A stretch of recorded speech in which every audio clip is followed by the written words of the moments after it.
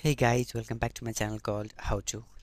In this video, I'll be covering how we can fix this virtualized Intel VTE is not supported on this platform. This is something like we get when we run and when we want to power on any host that is running on VMware player or a VMware workstation, right? In that case, if you are even facing the same issue, then this video is meant for you. So I was struggling back and forth from last 2 days to figure out how we can solve this. A prior video that is something I have made and I have posted on my channel.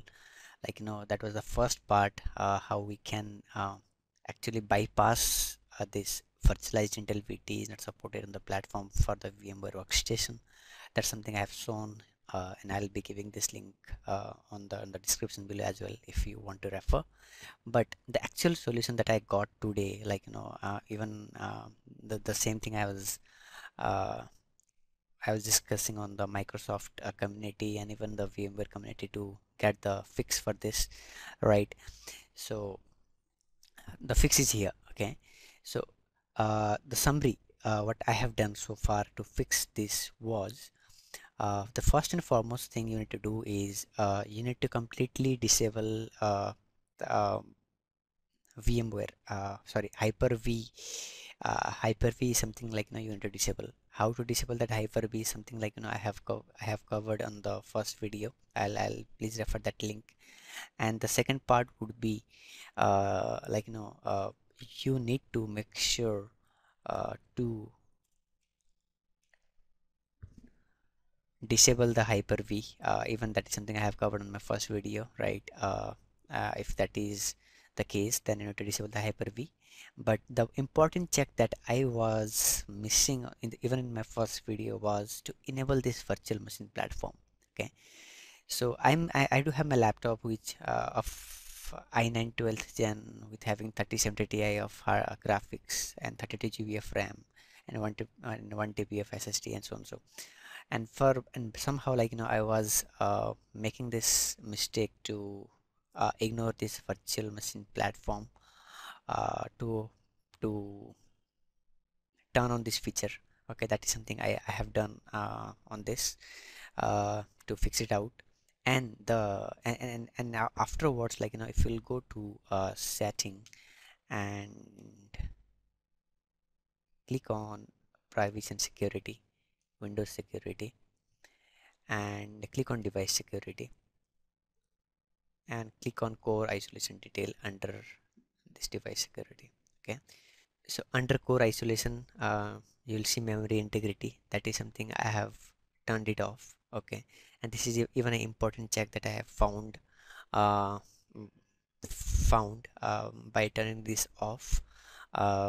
And ultimately what I did was I just removed my VMware that was 16.16.x. I was running 16.x on my last video while doing this t-shoot. But right now what I have done was I just used my latest VMware workstation, that is 17 Pro, and these have a good support for Windows 11 and so on. So that's something I have found on the web while seeing the release note for this Windows Workstation 17 Pro. Okay, so this is something I have done, right? So in summary, whatever in summary, to summarize all these things in short, try to change, try to run or try to install the latest VMware workstation if you are even encountering the same issues, right? And make sure you will turn off your uh, memory integrity part. Okay, if you will be enabling memory integrity part, and if you will go for turning on your, I think, VMware, probably you might get BSOD, blue screen of death. Okay, that's something I was getting, and even I have published this thing on the Microsoft community. uh, so yeah, that's something you need to make sure of. Try to disable the memory integrity, try to use the latest VMware workstation, and completely disable your Hyper-V from your machine, and then I think you will be able to easily run your nested VM. Okay, so if I'll just show you the setting, just a quick, On my previous video, while I was powering on my virtual machine host, I just disable this virtualization engine, right? But now with this setting that I have just told you, just enable this virtualization engine and with Intel VT and APT support, right? And click on OK. And if you'll power on this virtual machine, it won't be prompting any errors. It will power on without prompting any sort of errors, right? So this is the actual solution for if you are even encountering the same issues, then try to follow this process steps, and please do let me know if it was able to fix your issues out. Okay, so even try to make sure to check my previous video and back and forth to this video as well. Hopefully it will make sense, it will give the clarity what to do.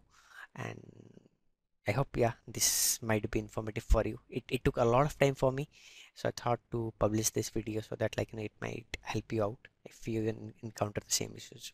Okay, so well, yeah, thank you so much for watching this video, and do let me know on the comment section below how you were able to fix this, and see you until next time. Bye bye.